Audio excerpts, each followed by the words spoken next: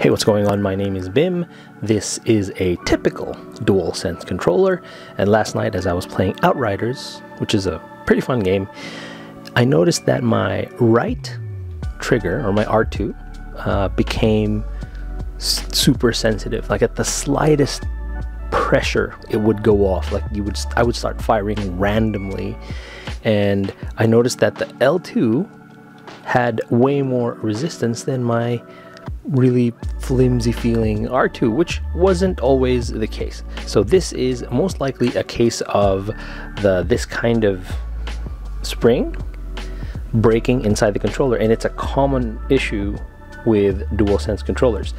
So today we're gonna attempt to open this and fix it, and if I can, we're gonna try to replace some buttons.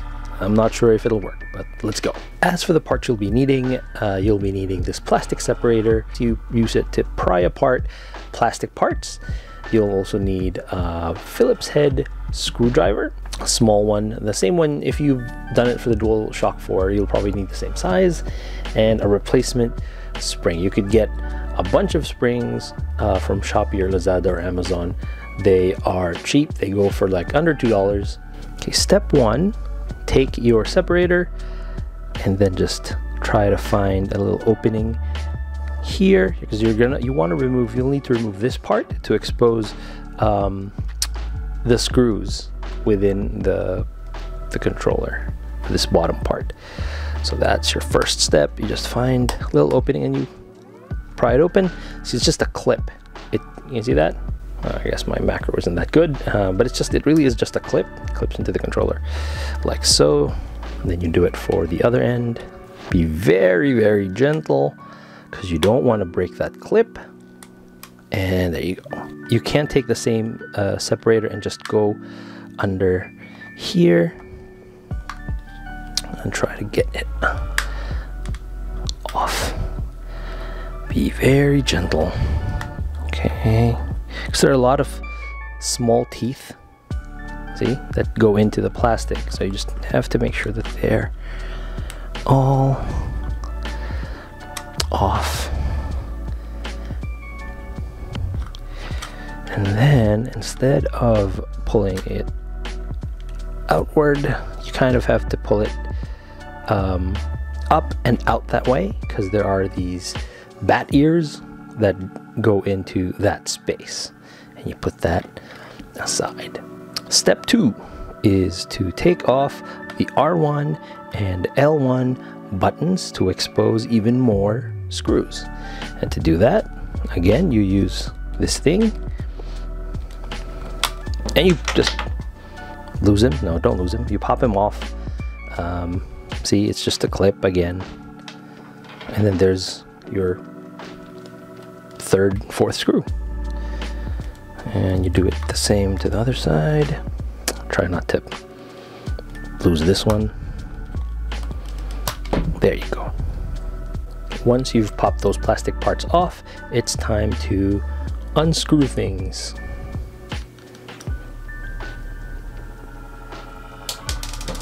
It would be very helpful if you had magnetic screwdrivers. Come on, man. When you're done with the bottom two, you go up here.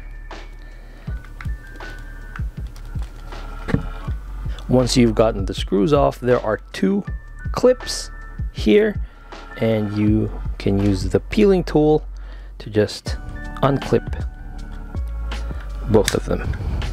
After that, take your plastic peeling tool. I really need to know what this thing is called, and just run it around the edge like so until it separates like that.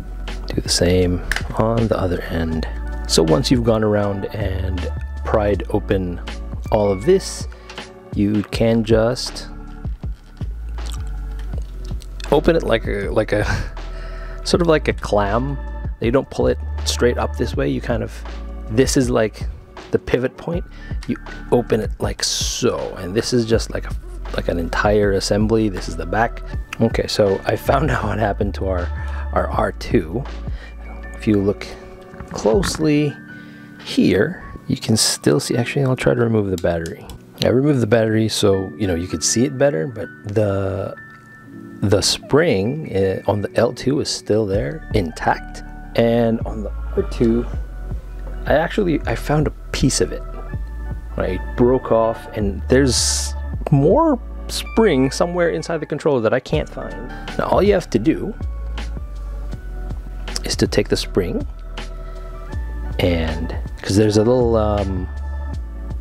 divot that you could put the arm in, and a little hook that you put the spring into, and you just make sure that the divot inside the trigger itself catches the other arm of the spring. There, that's a better view of it. I actually lost a couple of these just because I kept testing it and they would spring out. So I guess this is a good test. Make sure they don't spring out. You know, since we're already here, I might as well try to explore a little bit. I've already removed the screw for the battery tray. Now I'll just have to remove the microphone.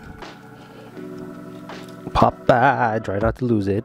And then we should be able to pull, yeah, the battery tray off. Okay, next you want to remove these two ribbons here. This other ribbon, you just remove. Come on, man. Okay, there you go. And then this front-facing microphone and the touchpad. This always gave me problems with a DualShock 4. I don't know if it'll give me trouble. Ah, cool. Okay, now that all those ribbons are off, well, actually I think, yeah, no, that should be fine. We should be able to, yeah, baby, and then just peel this back. You can see the screws, and we go to town on those guys. These two screws here, the silver ones, they are a little longer than the others. And then once you have all those 4 screws off, you should be able to, yeah, just take the whole thing. If my guess is correct, the molds for these guys are the same as the molds for, they're not. They're very slightly different. Is the D-pad the same?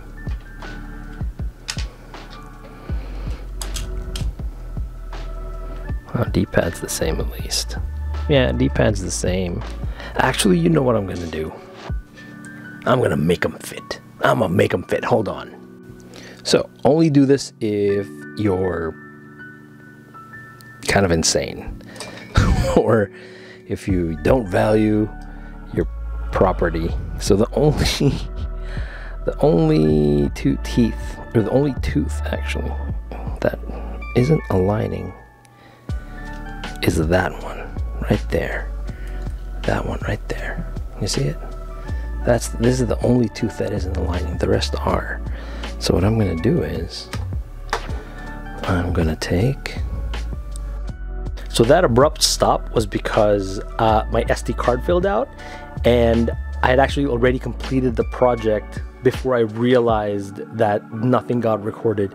But it's like a day later, so I've already been able to test it out.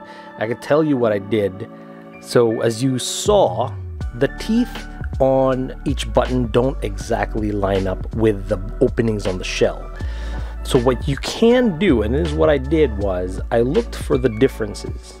So as long as there isn't anything that will prevent the button from falling in the hole, then you're golden. For each button, there's just one tooth that separates the DualShock 4 from the DualSense controller. For the triangle button, I think it's this tooth. It's that one. I chopped that off, and I used the nail cutter. You should use something like pliers and sandpaper to make sure that there's less friction going in and out. So there's one different tooth each button, except for the X button. For the X button, they're identical, and it just went in perfectly, no problem. See, identical buttons. And this is what it eventually ended up looking like. Okay, so this is the finished product, and it looks great. I think it looks way better than the all white button layout of the original DualSense. The D-pad is the same mold, so that just fits in properly. The buttons are not the same mold as evidenced by the teeth and the actual slant of the button. Now if you look at the circle button, it actually has a bit of a slant, and that makes it so the profile of the buttons kind of follow the nice sleekness of the DualSense. But when you're using it, it works fine. I played Outriders, I played Marvel for a few good 3-4 hours last night, and it worked perfectly. You wouldn't notice a difference. However, the R2 fix using a DualShock 4 spring is extremely disappointing. So while yes, you can use a DualShock 4 spring to replace this spring in a pinch, it still isn't as good as the DualSense specific spring.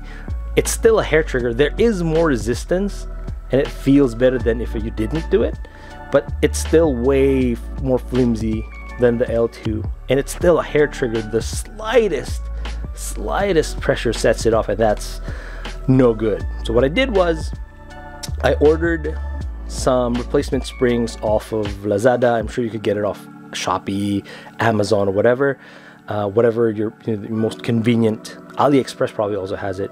So whatever is most convenient for you, I'm sure they have it. Like 2 stores from Indonesia had it, and I'm having them shipped. So once those come in, I'll probably repeat this video. I'll show you how to install that, which is exactly the same process. But I also got myself new faceplates, and we'll try those out. So until next time, this has been Bim. I hope you found this video informative, at least entertaining. I hope. Leave a like if you like the video. Leave a comment, just say whatever, tell me I suck or whatever. That would be great. That helps the algorithm quite a bit. And I'll catch you guys in the next one.